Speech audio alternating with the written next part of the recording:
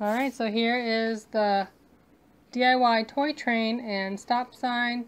I've got some dough here that I've had in the fridge for a little while now, so it's kind of brown, but that's just because sometimes air gets to it and it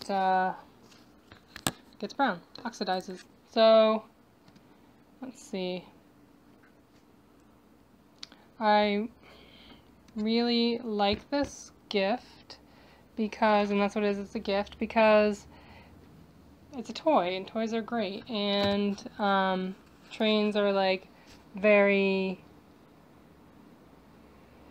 classic things that little boys like. So that's what I'm making here. I'm making a toy train. In the end, the wheels will not roll in this one, but there is a way you can do that. I just didn't do that on this one, but I do have wheels on it, and they're just glued on. So we're making the dough into the body first of all, and you've got to get it rolled out into like a cylinder shape, but since this dough is a little bit wet, it looks like I'll be needing some flour to work the dough into a shape. So you can get out any type of flour here, and it just shouldn't be mixed with anything else, and put some on your hands and dry out the dough. So you'll need to maybe add enough flour to make that happen. You may need to add some, or just, you know, put some in your hands.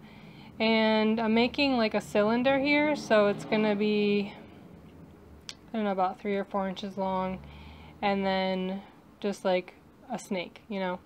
And once you press it into the pan, you can press the sides down a little bit so that the sides are flat and the top and bottom can be a little bit round. That's fine. It doesn't have to be perfectly square, and not all trains are. So that's that. And then the second part of this is getting the front to get that like grill that protrudes like a triangle. This part takes a little while. The easiest way to do it is to put the dough on the front of the body there and just play with the shape. So I'm playing with the shape here on the table first, but for me it's been difficult to get the shape just the way I want it before putting it on the train.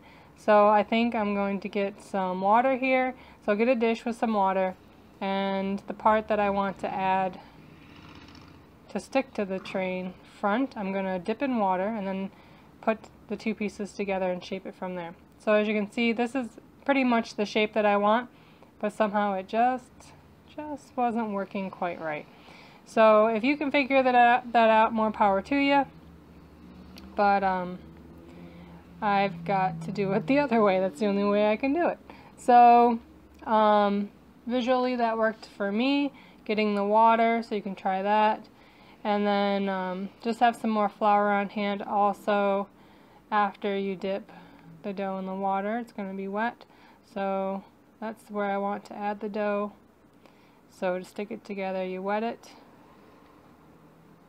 and put it together, play with the shape until it's where you want it, and I've got, you know, it's that slanted front that I wanted. So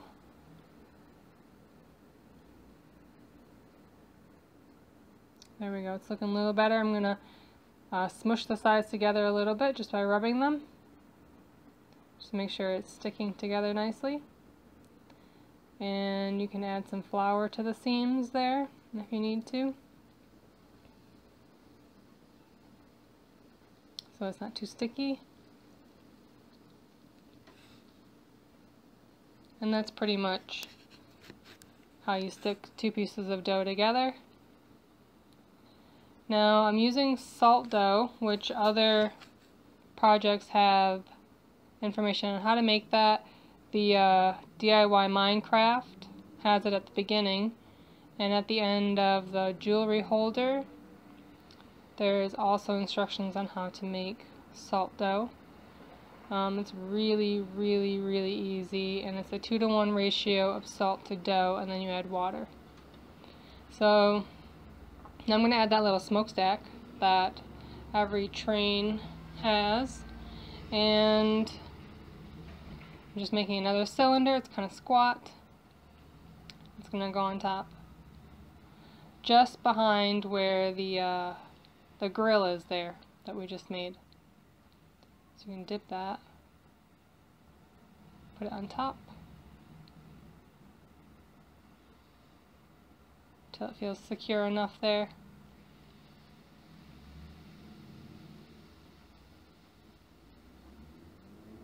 There.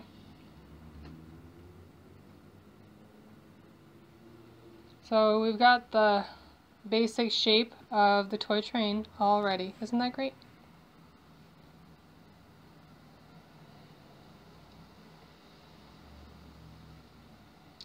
And so now we're going to make the stop sign,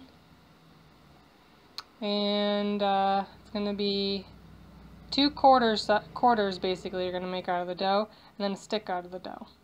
So 2 flat quarters and a stick. One of the quarters is going to be made into the base, and the other quarter is going to be made to, be the stop sign, the part that's the sign part that goes on top of the stick.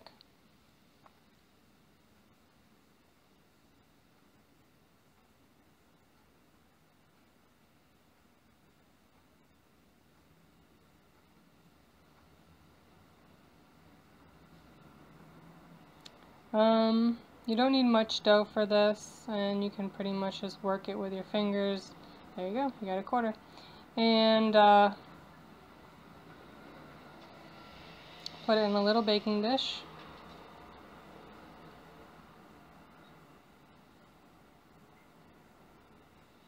Here's going to be my stick that the stop sign is going on. Made mine about 2.5 inches long, I think, maybe 3.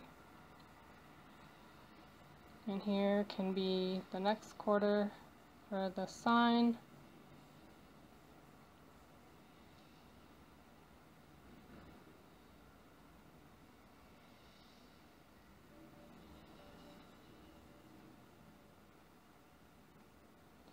And I'm just getting the right consistency here, flattening it out.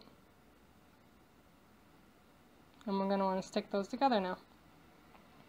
So you can just put the little bit of the top of the stick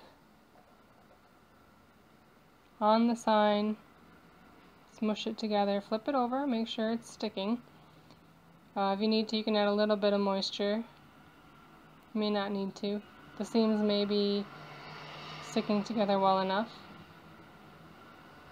And I'm flattening the stick a little bit, and there we go, we're going to bake it. So this part, the stop sign and the base there, they need to be baked for about an hour or 2 at 250 degrees Fahrenheit. And they probably won't stick in this dish because it does have enamel on it, but I'd be careful if I was using a non-grease pan. And the other dish needs to be in the oven for at least 6 hours. So the train has to be in there for 6 hours, and you can take it out after 1 hour and use a spatula so it doesn't stick for the rest of the time, and that is it. So there's your first part. Thanks for watching, guys, and if you like this video, don't forget to subscribe, and you'll see more videos. Bye!